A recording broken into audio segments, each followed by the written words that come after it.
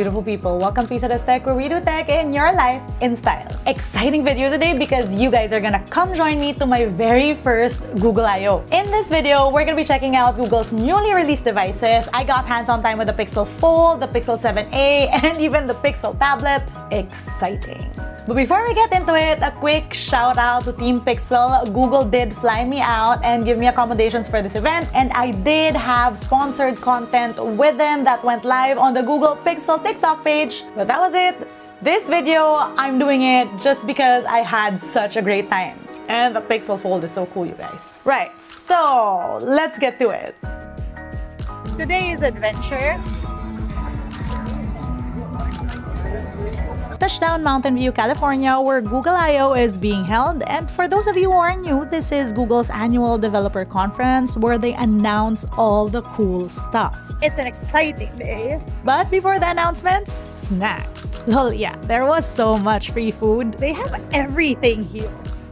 The event opened with a very trippy video which was AI generated. Something about ducks too. Suffice to say, we were hyped. What are you guys excited about? That Pixel Fold 7. Yeah!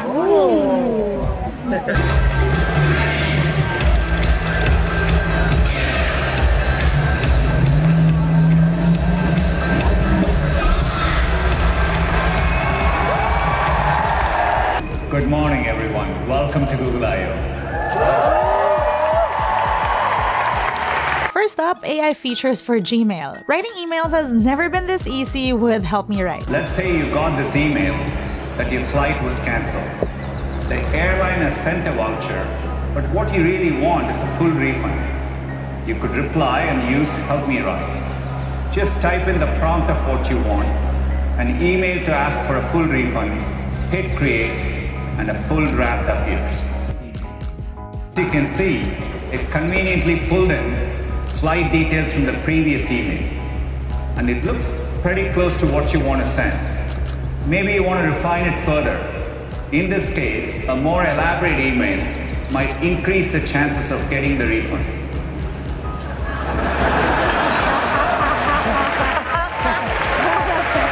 For Google Maps, there's immersive view for routes. I want to go on a bike ride. Maps has given me a couple of options close to where I am. I like the one on the waterfront, so let's go with that. Looks scenic. I want to get a feel for it first. Click on immersive view for routes, and it's an entirely new way to look at my journey. I can zoom in to get an incredible bird's eye view of the ride. And as we turn, we get onto a great... You can also check today's air quality. Looks like AQI is 43, pretty good.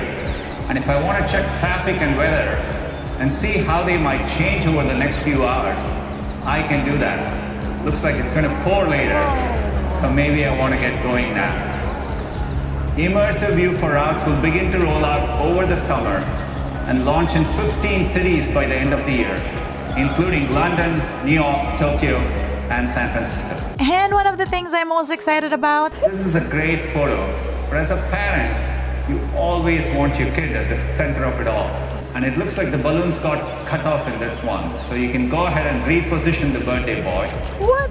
Magic Editor automatically recreates parts of the bench and balloons that were not captured in the original shot.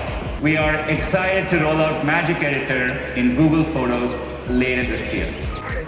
Dude, I need that. And everything.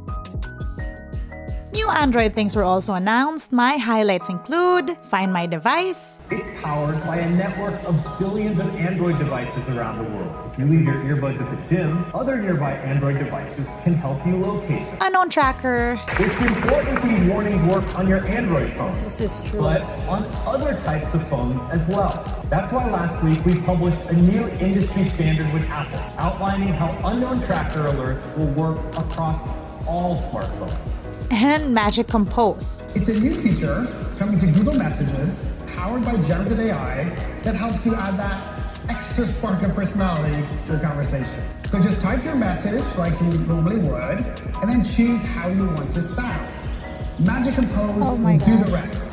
So your messages give off more positivity, more rhymes, more professionalism. Oh my god. There are also fun wallpaper things like emoji wallpapers, which allow you to customize, well, exactly that, emoji as wallpapers. And then pattern-wise, we've got a bunch of different patterns you can pick. I'm gonna pick mosaic, that's my favorite. I'm gonna play the zoom. Let's see if we get this just right. Okay, I got enough ducks in there. Okay, cool. And then colors, let's see, that pops. Let's go with a more muted one, or maybe that one. That one looks good, that looks good, I like that one. We also now have cinematic wallpapers, and you can also do AI-generated wallpapers. So let me activate that and then wait for it. Now, under the hood, we're using an on-device convolutional neural network to estimate depth, and then a generative adversarial network for in-painting as the background moves. The result is a beautiful cinematic 3D photo. And check out the parallax effect as I tilt the device. It literally jumps off the screen. And finally, the hardware announcements. Let's start with the one that I am most hyped about.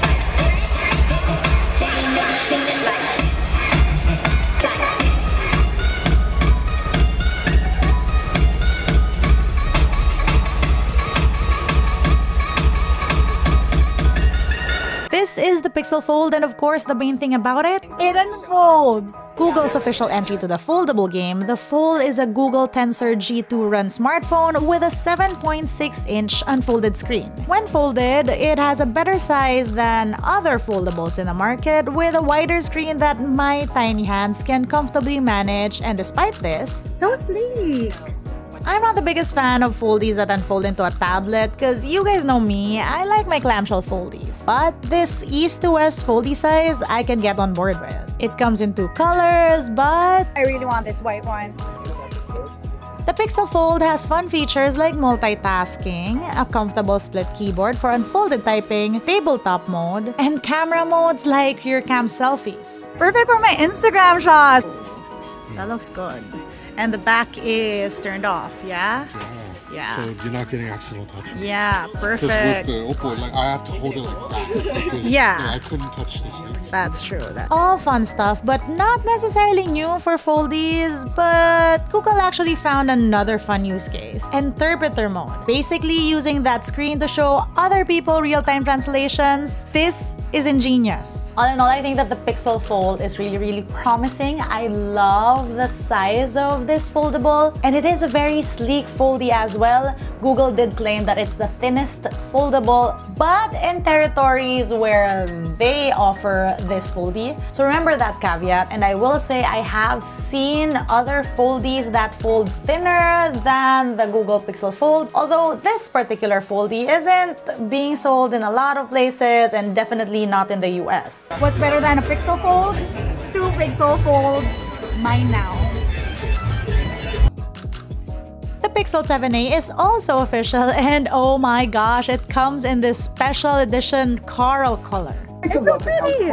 The $500 successor to the Pixel 6a runs on a Tensor G2 processor, and it's available in the market right now where Pixel phones are available. And finally, there's also the Pixel tablet, which redefines how we use our tablet. Also powered by a Google Tensor G2, this tablet includes a dock that's also a speaker. Now, what's cool about this is that together, this speaker dock and tablet effectively becomes a smart home speaker, well, with an 11-inch detachable screen. And yes, that dock does charge the tablet. I mean, aside from that, it also comes with this cute silicone case that effectively fits with the speaker dock and becomes a stand in itself. Specifically, I'm definitely excited for that Pixel tablet because I'm not a tablet person. It really resonated with me when they talked about how they wanted to change a tablet's use case. In Google's world, tablets are devices you can use at home for multiple purposes that will also stand alone as sort of like a smart speaker or smart screen, and I'm all for it. I love this implementation.